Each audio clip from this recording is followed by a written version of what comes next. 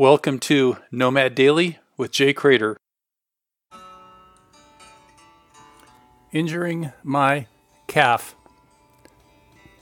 I made a commitment to myself that this year I would run a marathon. At the age of 60 or 61, I will run a marathon. My goal is only to complete a marathon. I'm not out to break any big speed records. I recently hurt my calf. I ran for about a week. I did a 5-mile walk, and then the next day I went for a 2-mile run.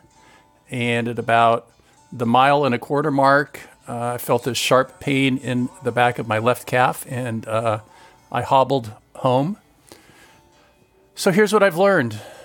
I need to pace myself. I need to remember that pain is a part of this process. I've heard that running is about managing pain. This is an injury, and I'll have more as I pursue this goal of running a marathon. I have purchased some ice packs and this device that compresses the muscles in my calves. And in about 3 or 4 days, my calf should feel fine, and I can walk again. And in a week, I should be able to run again.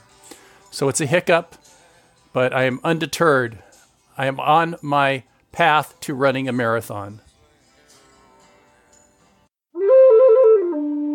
For more information and bonus content, visit nomadj.com.